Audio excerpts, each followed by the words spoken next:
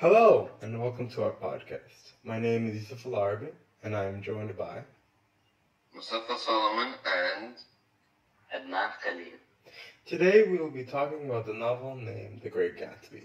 The story is based on the Roaring Twenties and highlights the story of Nick. He narrates his life in New York and his meetings with a millionaire named Gatsby.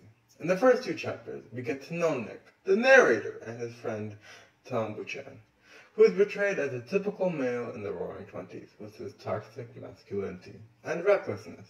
In chapters 3 and 4, we get the basic outline of Gatsby. Tom is married to Nick's cousin Daisy. However, despite his affairs with Miss Wilson, she's aware of his actions and she's an understanding of it and tries to protest, but cannot do anything about it. Let's talk about Daisy. What do you think about the character Daisy in the story? Does she represent anything? Yeah, so I believe that Daisy has a stereotypical societal view of women and then portrays the ideal women in the 1920s. As mentioned in chapter 1, she says, "I'm glad she's a girl, and I hope she'll be a fool. That's the best thing a girl can be in this world. A beautiful little fool." Daisy talks about her newborn baby being a girl and emphasizes her own thoughts as to what she wishes for it to become. A fool, which is a person that has no idea about their surrounding area. This reflects on Daisy's character as of knowing what is morally incorrect according to society and still acting ignorant towards such values, showing a more foolish character. This in turn would spotlight the Roaring Twenties as society of their own set of womanhood and having to be ignorant in order to lack the feelings of pain and betrayal.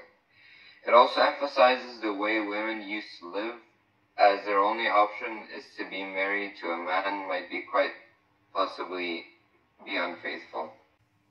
I completely agree with what you said, and I have also seen this happen many times. For instance, in The Great Gatsby, women have been looked down upon various times by people and are being portrayed as less than men. For example, in the beginning of chapter 4, on page 39, Nick opens up the chapter by saying, "The world and its mistress returned to Gatsby's house and twinkled hilariously on his lawn." Through the use of juxtaposition, the narrator is suggesting that the entire world and women are separate, showing how women are viewed as the property of the world, indicating a theme of gender supremacy.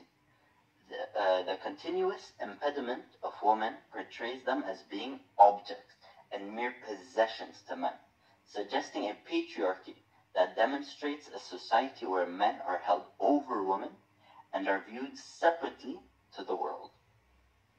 To add on, Fitzgerald is also able to perfectly express gender roles through his interesting use of wording and vocabulary to create clear settings in the reader's mind. This is portrayed again on chapter 39, on page 39, when he says, "Where ashes take the form of houses and chimneys and rising smoke, and finally, with a transcendent effort of ashy gray men who are more dimly and already crumbled through the powdery air." The narrator is able to portray men as workers through his lexical choice by saying ashy gray men, implying that not only are men the ones working, but the job that they do is very hard, leaving them all dirty. By only mentioning men at work, they are being characterized as the providers, and by not mentioning women in the text, suggests that they are at home doing less manly things, like house chores. The theme of gender roles is being developed by referring to men as the ones working and getting their hands dirty, while not mentioning women. This promotes the idea of men being the leaders of society. The description of gender roles promotes a hierarchy in society and reveals men as being superior to women due to their actions. I really like that idea. Have you guys also noticed that even Nick, our narrator, is sexing against the women in the story? On page 64, he's shown to be sexist. During this time in the book, Miss Baker was being dishonest towards Nick. However, he only comments with, "Dishonesty in a woman is a thing you never blame deeply. I was casually sorry, and then I forgot." The use of the word deeply gives the impression to the reader that this is something that is common towards women. Because Miss Baker is a woman, Nick isn't upset or disgusted by her. He accepted this outcome for Miss Baker, and that's why he forgot the problem. It wasn't worth his time or effort. Nick accepts her to do unthinkable things. He believes that Miss Baker cannot do the right thing, and is only a selfish person because she's a woman. He doesn't just think that of Miss Baker, however, but of all women. He believes that all women can do the right thing. They are just things that need to be taken care of. This shows the reader that Nick portrays many of the ideas in hegemonic masculinity. How men must always be in the right, women can only do harm. Women can't do something better than a man, and so they always assume they are doing the worst. I can understand your point about Nick and how he portrays hegemonic masculinity. And I think another idea in the story that we must mention is the portrayal of class in the story. I find it very interesting that Fitzgerald uses the color brown to embody Miss Wilson's character, which highlights the significance of her being in the lower class with the choice of color of brown. Miss Wilson is trying to her best to replicate her wishes of becoming upper class while they were getting onto the train. Nick narrates she had changed her dress to a brown-figured muslin. Miss Wilson wears a tight brown muslin to form symbolism, which gives the effect of a relative sign of money.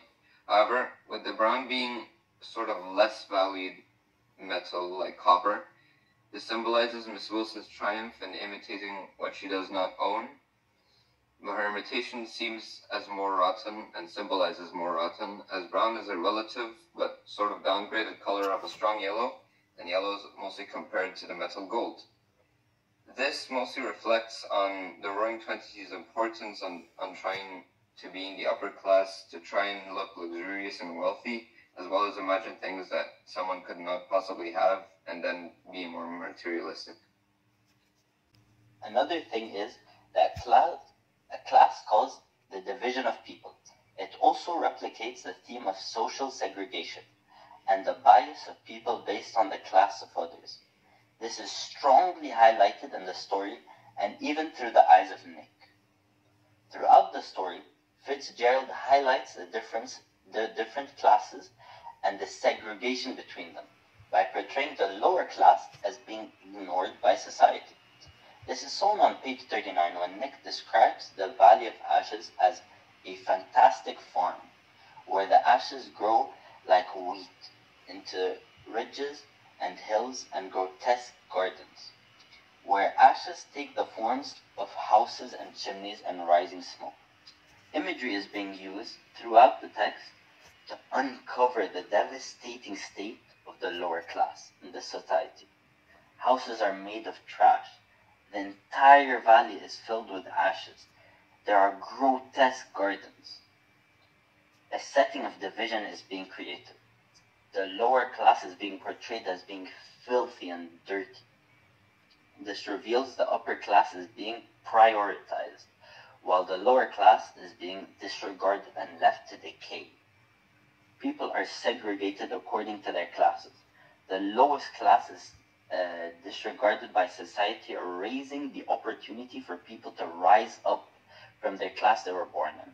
This further reveals the division between the classes and how different the Valley of Ashes is from the East and West Eggs.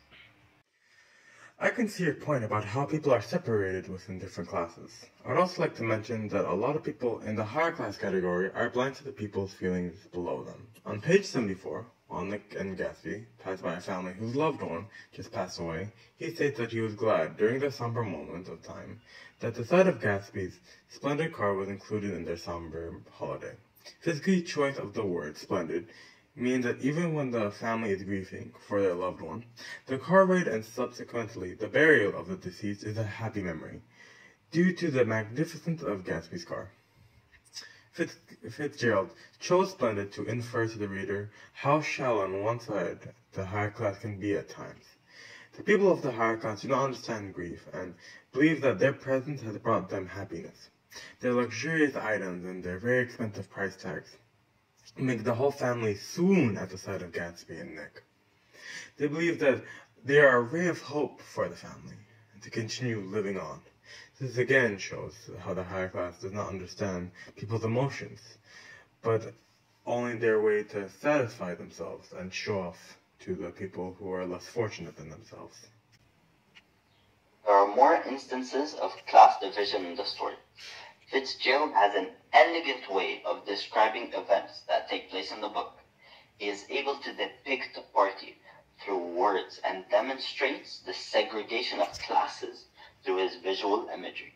On page 28, he says, "A tray of cocktails floated at us through the twilight." Visual imagery is being used to describe a tray of cocktails, but the waiter was never described. This suggests that people in the working class are being disregarded throughout the text by the higher class, highlighting the setting of the party and how all the guests are disregarding any working class characters like the waiters, suggesting a division in classes and how higher class members do not see lower class members as people, but instead are disregarded and ignored.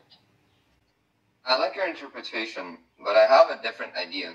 This piece of evidence also uses visual imagery to show the arrangement of illegal drinks and beverages in a way of a tray. This spotlights the wealth of Gatsby and his way of showing his wealthiness off. The drink used was obviously alcohol, which was considered illegal, but also elegant. This would also make it really expensive. This also quickly previews the upper class at the time and their way of showing their money off, which could also lead to legal actions such as buying alcohol, which was banned at the time. Another way Fitzgerald has brought up the class division is through Nick. We can see this on page 60, where a car crash occurs at Gatsby's house. When the car crash occurs, we can see someone who emerges from the wreckage. Nick goes to question the man about how the crash occurred. As they talk, we find out that the man is very bad at driving, and Nick accuses him for crashing the car. The word criminal suggests that the man is uncivilized, barbaric, and a brute, and also a dangerous person. However, before the man can finish, we learn that the man wasn't the one driving. Since Nick is of a higher class, we can assume that a lot of people, like Nick, would think similar to him. People of the higher class would believe that people who are below them are the cause to all their problems. This will automatically be accused, even if wrongfully done so, like the man. This in turn makes people of the higher class try to distance themselves from people of the lower class. Besides the lower class maybe asking for money or being dirty, the higher class would see only their value in their wealth. Because they're not valuable to the people of the higher class, they're seen as nuisances and a waste of time, energy, and money. Thank you so much for listening to our podcast about The Great Gatsby. I hope you have a wonderful rest of your day.